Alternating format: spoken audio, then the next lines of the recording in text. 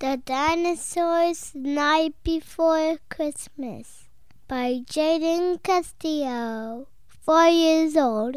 Towards the night before Christmas, when all through the hall not a creature was stirring. There was no sound at all. The fossils were standing, or they always stood, looking out or a now fast asleep neighborhood. And across the white street, a small boy, tucked in tight, watched the museums and dinosaurs. Oh, a good night. But just as the boy was beginning to doze, an unusual clatter of noises arose. Just a racket of creaking sounds filled the boy's head that he woke with a start and sat straight up in bed. Peering out through his window, he saw clear as day that the dinosaur fossils were starting to sway. Back and forth the bones shook, under pins and under stands, swinging necks, bending knees, and outstretching their hands. And believe it or not, it was certainly true that the dinosaurs' bodies were growing anew, spouting rainbows of coloring feathers and scales from the tops of the heads to the tips of the tails. So fantastic a scene, the boy had to see more. So he dashed down the stairs and right out the front door.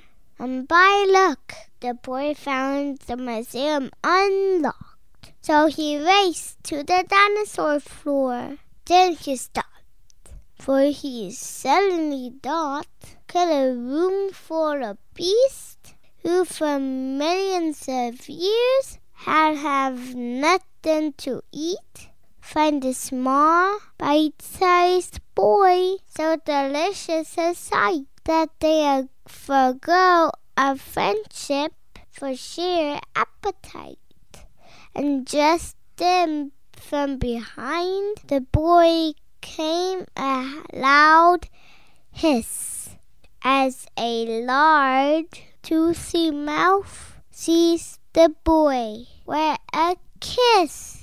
A T-Rex, who was wearing a wreath on his head, eating handfuls of pterodactyl-shaped gingerbread in an ambush, had caught the small boy, don't you know? Standing right below the dinosaur's mistletoe, with a pat on the back and a cup of eggnog. The boy helped the kind dinosaurs light the Yule log, and together they joyfully danced round the fire, singing holiday songs and melodious choir. Then a band of young duck bells, all dressed up in holly, invited the boy, with a gesture quite jolly, to stand up on their heads and reach way out far and top the tall tree with a bright Christmas star. From a distance, the soft tinkling sound of sleigh bells echoed through the large hall as a booming voice wailed, "Pronto! And Maria, and Stiggy, and Pecky, on Tritops and Raptor, on Rexy and Bracky," and cheers rang out as through the window appeared Santasaurus, with a sleigh pulled by a dino deer, handing out gift-wrapped packages to every beast. Santasaurus swooped down and then headed due east. But the boy, catching hold as the sled sailed by, hitched the ride home with Santasaur through the night sky, landing safe in his bed on soft pillows of down. The boy waved as the Dinosaurs flew over town. And the Dinosaurs said as he sped out of sight, "There's a dinosaur ball every Christmas Eve night."